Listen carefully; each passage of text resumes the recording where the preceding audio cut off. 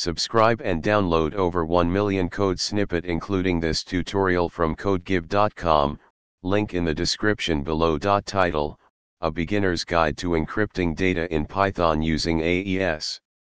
Introduction. Encryption is a crucial aspect of securing sensitive information. Advanced Encryption Standard, AES, is a widely used symmetric encryption algorithm that provides a strong level of security. In this tutorial, we'll walk through the process of encrypting data in Python using the AES encryption algorithm.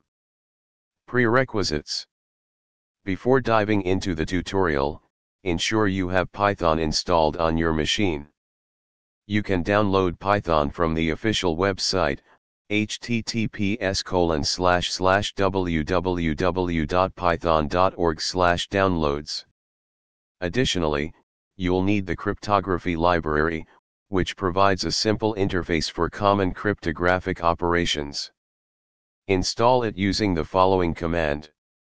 Code example.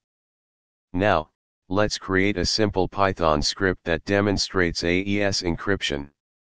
In this example, we'll encrypt a message using AES in the GCM, galois counter mode for authenticated encryption.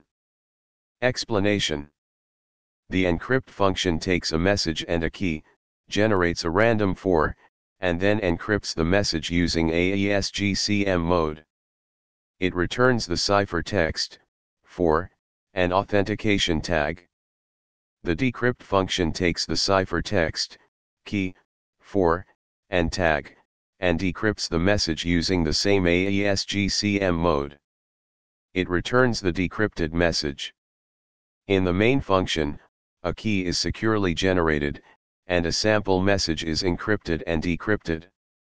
Note, always use a secure method to generate keys, and ensure proper key management practices to maintain the security of your encrypted data. Conclusion. Encrypting data is a critical step in protecting sensitive information.